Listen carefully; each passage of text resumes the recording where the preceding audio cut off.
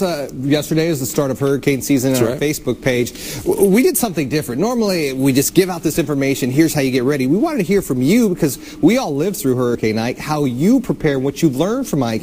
Got some incredible comments on our Facebook page, more than 100. And one from Johnson said, you know what, we worry so much about keeping our kids, our family safe, forget about keeping them entertained. So a deck of cards, buy a good book, make sure board games are intact to help pass the time. And also with that, because a lot of people commented on that with kids, you got to have something, because a lot of us were out of power for a week to even 2 weeks, and the kids are going to drive themselves crazy, drive you nuts.